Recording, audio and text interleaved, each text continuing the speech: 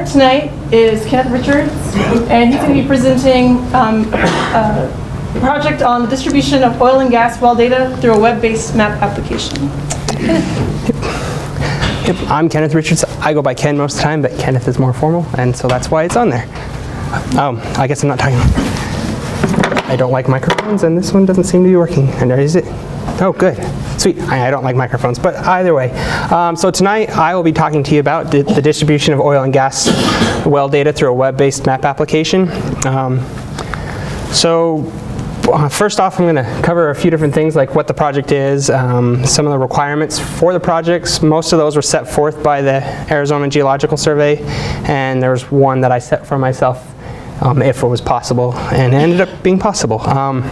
And then I'm going to talk about the methodology for this project, which includes the API that I selected, the application review, the available data that we had for this project, actually reading that data within the application, displaying the data. And that's the majority of this presentation. And then I'll talk to you about the results and some ideas I had for the future of this project. So first thing, what is this project?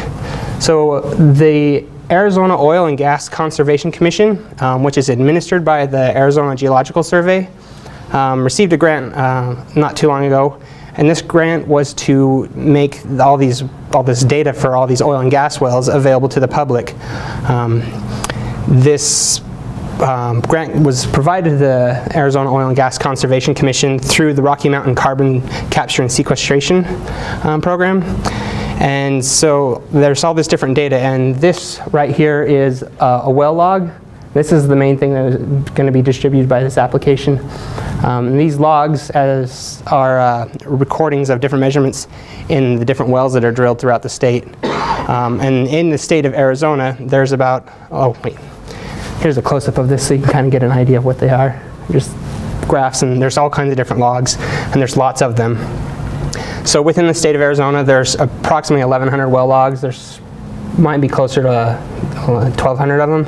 I'm not exactly sure on the number, but there's a lot of them. And each well log has a folder associated with it, and this folder contains the documentation. This includes like permits and any of the legal information that goes along with getting a permit to drill a well in the state. And then there's also about 2,400 well logs associated with all these different wells. Some only have one type of log, some have like 5 or 6 different logs. And all these logs are available as TIFF images. They've all been scanned. We also have the hard copies that are at the survey, if anybody's ever interested in going and looking at them. Sometimes they're little short things, and sometimes they're a couple of feet long or 3 or 4 feet long. And so we also have 275 LAS files and LAS well logs, and these are an ASCII file that are the modern equivalent to these logs. Nowadays, a machine records it digitally, and the AZGS part of the grant was to digitize all these hand-drawn ones and into this LAS format, which modern programs can use, and they can use for further exploration. So some of the requirements for this project that were set forth by the Geologic Survey and the Oil and Gas Conservation Commission was it had to have a simple interface. The original application for delivering this data was text-based, and it was really hard and kind of cryptic to use. The commissioner for the project, or for the Conservation Commission, had a hard time even showing me how to go through it. And you had to type it in exactly, and if you didn't type in exactly how it was saved in the system, you couldn't find it. So it made it really difficult to find anything. It could be done. You just had to know how to use the system. And so they wanted also to have the interface be map-based, so people can kind of get a better idea of where all these different wells are in the state and see how they're related to each other. I was talking to the commissioner today, and he said that he had someone call and ask him about some information for wells near her home. And he's like, well, tell you what.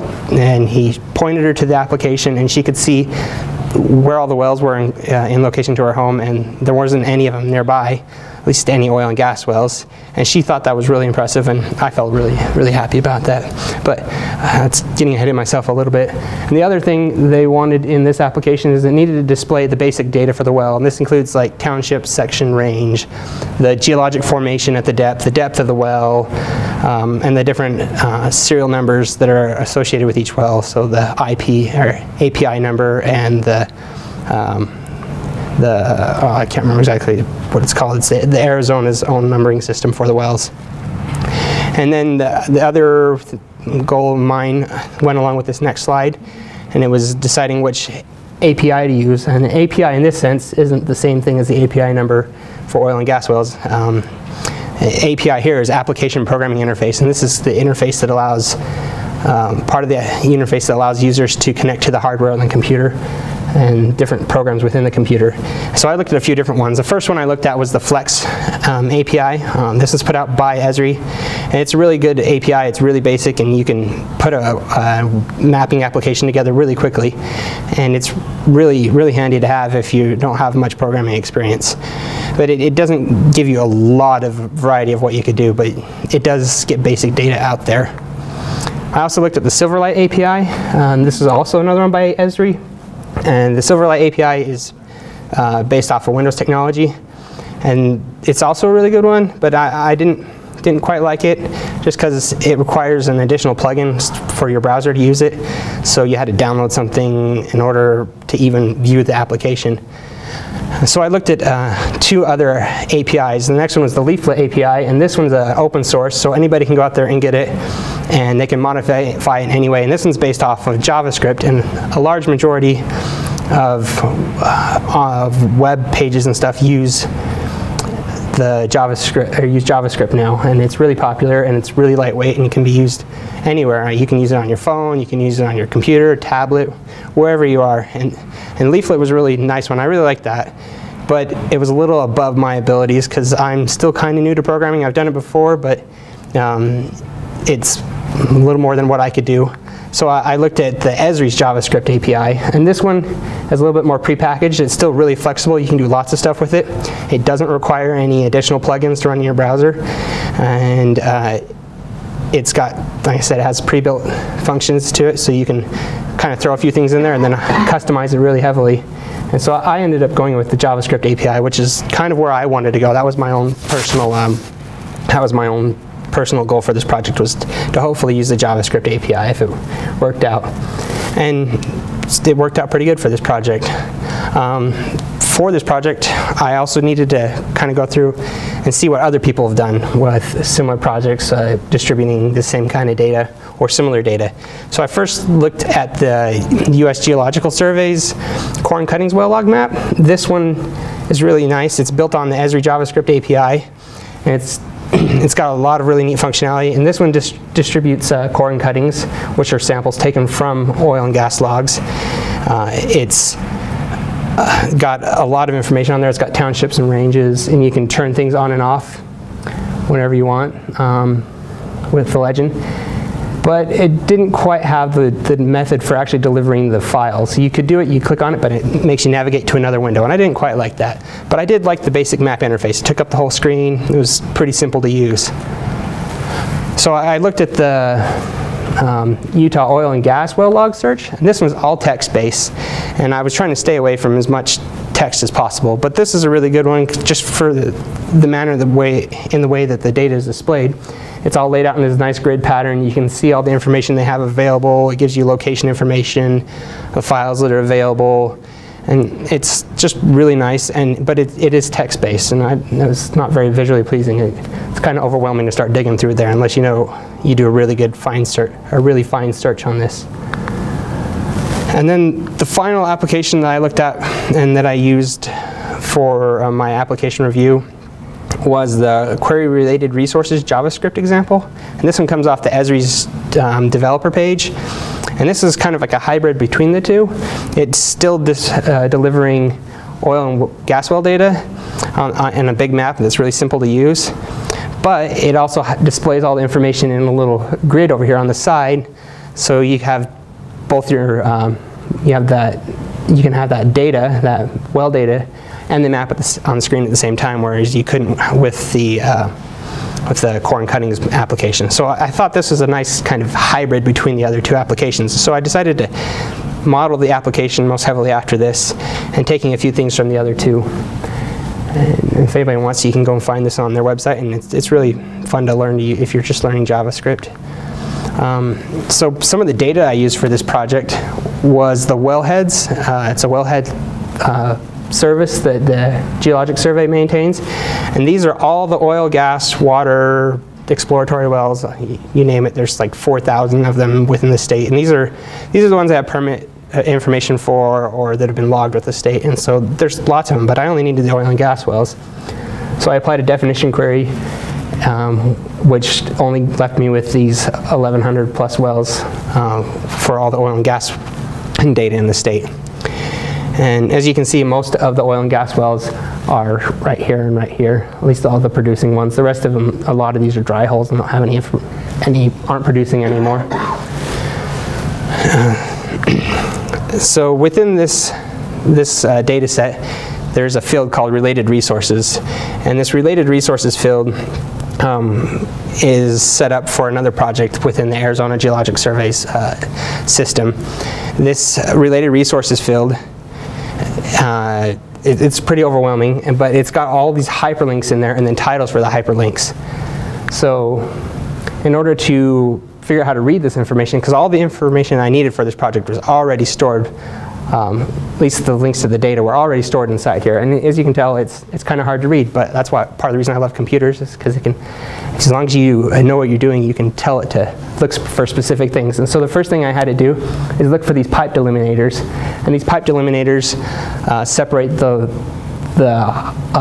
different hyperlinks along with their name. So you'll have, let's see, you'll have induction electric log, comma, and then the hyperlink to it. And then another pipe delimiter to separate that out. And so I programmed the application using if statements to go through, and every time it saw one of those, it would cut that string, that text field.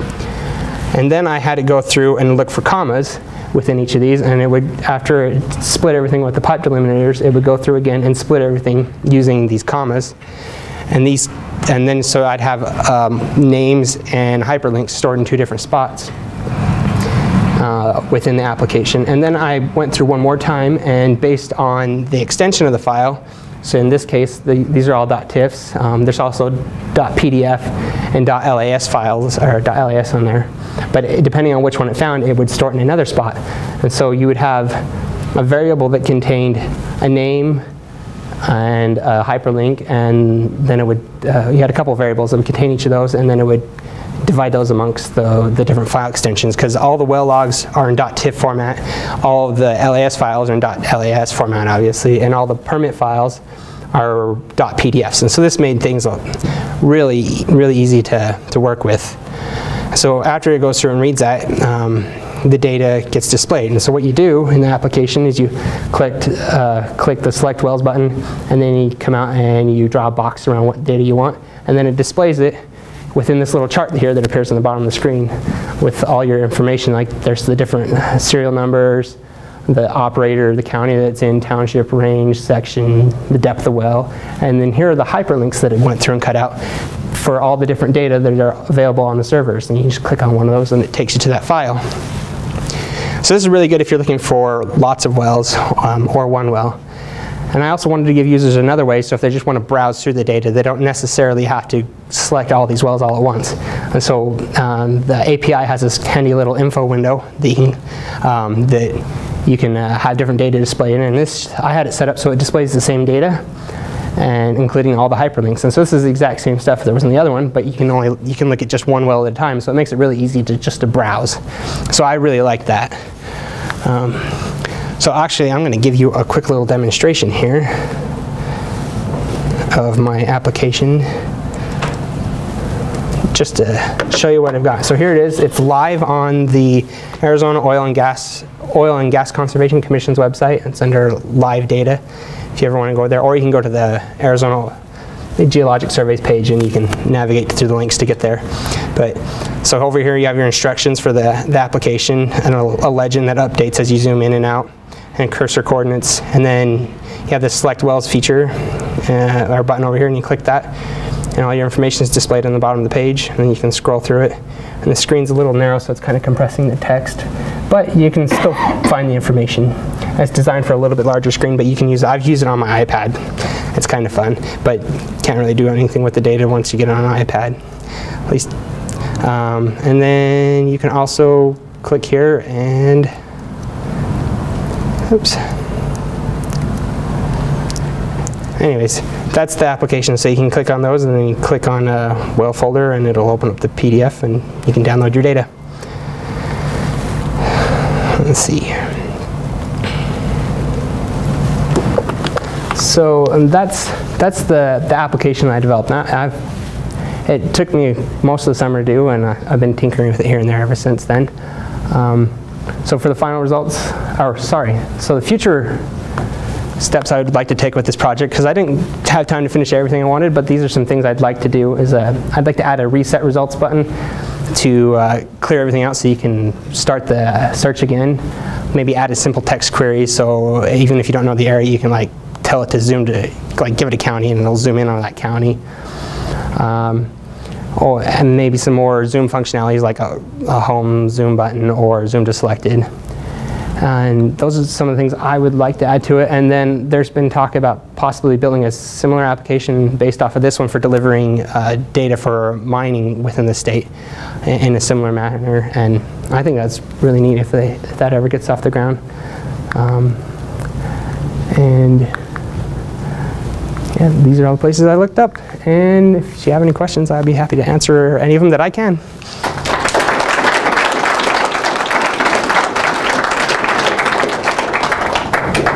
Yeah.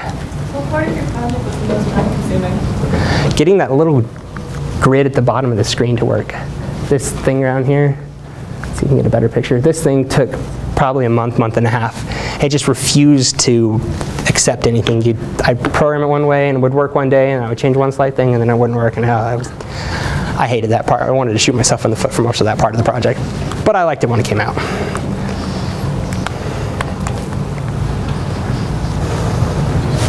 Any questions? Yep.